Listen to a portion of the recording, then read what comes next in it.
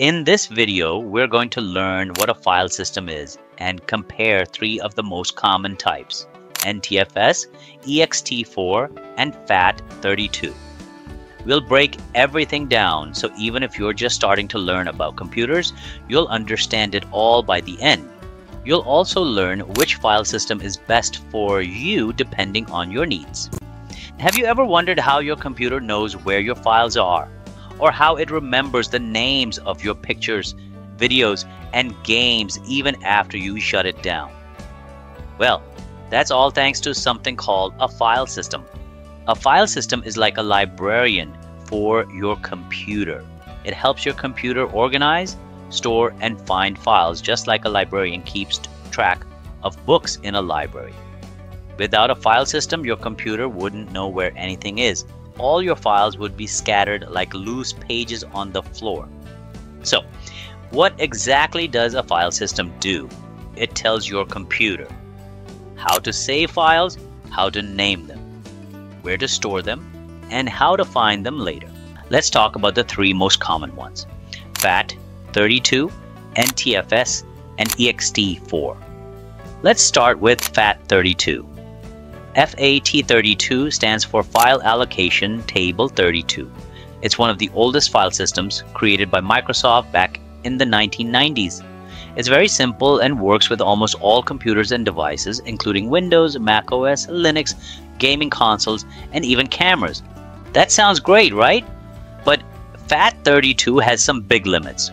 First, it can't handle files bigger than 4 gigabytes. So if you have a movie file that's 5 gigabytes, FAT32 won't be able to store it. Second, the maximum size of a FAT32 partition is 2 terabytes. That's still a lot, but for large hard drives, this can be a problem.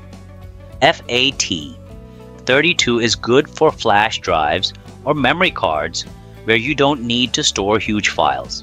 If you just want to copy some photos or documents and use the drive on many different devices, FAT32 is a good choice. But for modern computers and big files, FAT32 is too old-fashioned. Please don't forget to subscribe to my channel and click on that like button if you like my video. Also click on that notification bell. Thank you. Next up is NTFS, which stands for New Technology File System. This one is also made by Microsoft and is the default file system for Windows computers. NTFS is much more powerful than FAT32. It supports files larger than 4 gigabytes, and there's no real limit on how big the partition can be. You can store very large files and use hard drives with lots of space. NTFS also has some smart features. For example, it keeps track of changes, so if your computer crashes, it can recover data more easily. It has permissions, so you can control who can read or write to a file. It also supports compression, encryption, and file security. Sounds perfect, right? Well, here's the downside. NTFS doesn't work well with all devices.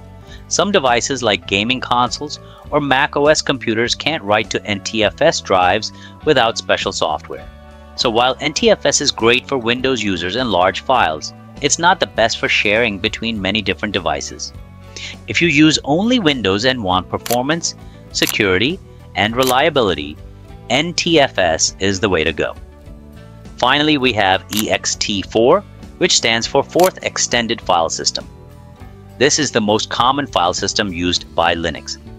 EXT4 is fast, reliable, and can handle very large files and partitions.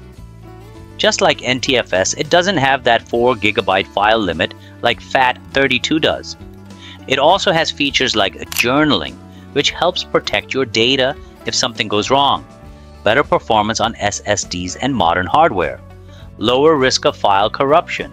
However, EXT4 isn't natively supported by Windows or Mac OS.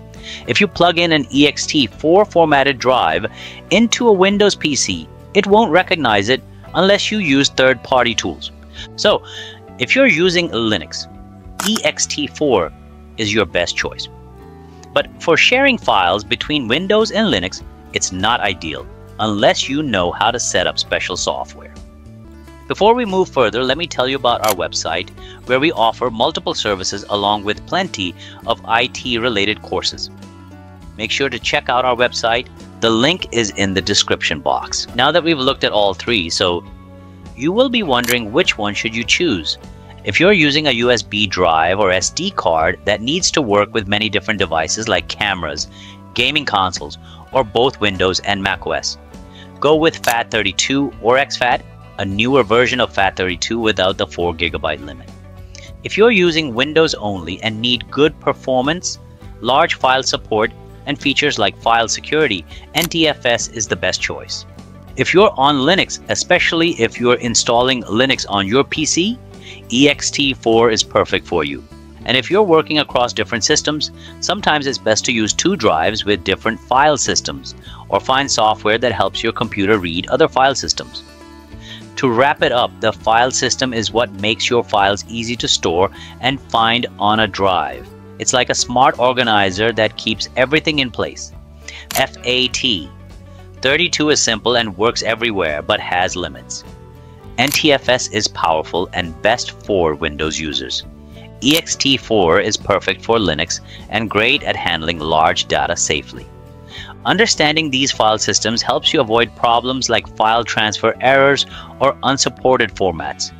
It also helps you pick the best format when setting up a drive, saving time and making your digital life easier.